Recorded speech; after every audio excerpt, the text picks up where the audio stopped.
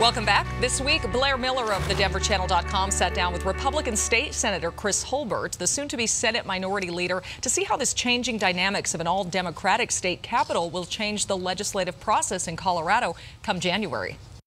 I guess first of all, I guess let's just talk about a little bit about, what that's like for you, for your party transitioning from being the majority in the Senate to now being the minority again. For the past 4 years, we've had a split legislature with Republican majority control in the Senate, Democrat majority control in the House. And that has, under our state constitution, allowed for the majority of bills to pass and with bipartisan support. The budget, for instance, in Colorado, our state constitution requires that we pass a budget every year and that it must be balanced. And with 3 Republicans and 3 Democrats on the budget committee, joint budget committee, it takes 4 of them to agree or more to do anything. So the past 4 years have been actually very productive. People may think have been a gridlock and nothing got done, but we actually, a few years ago, had 62% of all the bills passed with bipartisan support, and that year the governor vetoed 2 bills. Now we start a 2-year period where the Democrats control the House, Senate, and the governor's office. We will still see bipartisan support for things like the budget. The Joint Budget Committee has to still work together to do that. And we'll still have a balanced budget, and it will pass. It has to.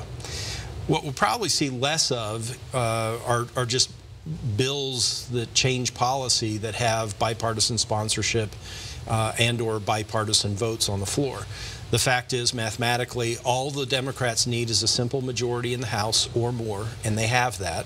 A simple majority or more in the Senate, and they have that in the governor's office.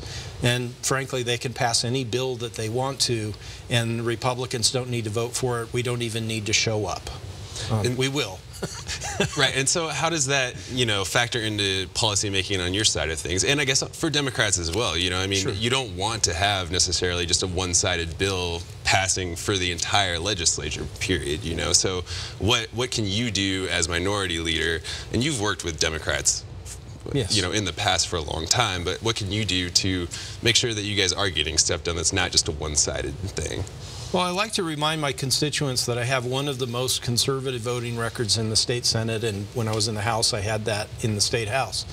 My voting record, the representation that I afford the constituents who live in Senate District 30 in Douglas County, is different than my leadership role of trying to bring people together. And I like to remind people or explain that bills are words and numbers on paper. And if we're disagreeing on numbers, if you're at 100 somethings and I'm at 50 somethings, 75 something seems like a pretty easy place for us to land. But when we deal in the medium of words, bills have dozens or hundreds or thousands of words in them. And if we generally agree that this is the problem we're trying to solve and this bill is generally how we want to solve it, then what word or words do you disagree with? Is it just a few words? Do we recraft those? Take out a sentence, a paragraph? How do we have to restructure this bill so that you and I can agree, or other legislators and I can agree? And I approach that with a degree of fascination and experience. That's something that new legislators don't know just because they haven't done it. But I think leadership on both sides, we take time to try to explain that to the new legislators. Don't be offended if someone disagrees with you. We're not just allowed to disagree. We're really supposed to go there and disagree. The communities that I represent see the world, the people who live there see the world differently than people who live in another community, and that's not just allowed. That's really what our legislative representational government is about. So don't be offended if you disagree, and don't be afraid to have those conversations. And so, one of those disagreements you guys did have last session was on this red flag bill that, Alec Garnett brought up in Cole Wist. So now with Democrats in control of both chambers, they've said they're going to bring it up again. Yes. Last year, Republicans had due process concerns about the bill. Was the biggest thing that we heard about. If that comes up again in similar fashion as it did last year, what would you like to see different in this year's bill if you want it to pass? I don't think there's a way that I would support that personally, but the debate that we'll hear this year on the floor that did not happen last session. I think we'll focus on people who say they want to protect family members, loved ones, people when a family member seems to be demonstrating abnormal behavior. They'd like to see government step in and intervene and take their weapons away. I'd like to ask the question a slightly different way. Do you want to empower government to take away your property if there isn't reason to charge you with a crime? And I think people start to question that. Well, gosh, if I'm out on the roadway, would I want to give government that power? Many people, I think, would say no. What if government shows up at your door unexpectedly and say, we don't have enough to charge you with a crime, but we are going to take your property away because someone said something about you? This goes right into the Fourth Amendment of the U.S. Constitution. You and I are protected as individuals, as law-abiding citizens in this culture, in this society, in this nation, from illegal, unnecessary search and seizure. Mm-hmm. That's what the Fourth Amendment is about. And there really isn't a way around that, in my opinion. I'm open, I'm willing to listen, but I don't see a way to get there. I do believe that the bill will pass, but it will likely pass with very little Republican support. So what can you do to affect that bill while it's going on, or do you expect Democrats to just shove it through however they want it? Well, I'm not here to point fingers. They are in control of both chambers. The governor-elect has voiced support for that bill. So again, I think it will become law. I do encourage people who are frustrated that bills might pass that they don't like to understand that under our state constitution, the minority does not have a way to shut down the process. We've heard stories out of Texas and Wisconsin where the minority party, at least we were told, they had the ability to shut down the process and refuse to vote and draw compromise that way. Under our Constitution, when one party controls both chambers and the governor's office, the minority party does not have that opportunity. If I don't show up, if my caucus doesn't show up, we're either excused or absent.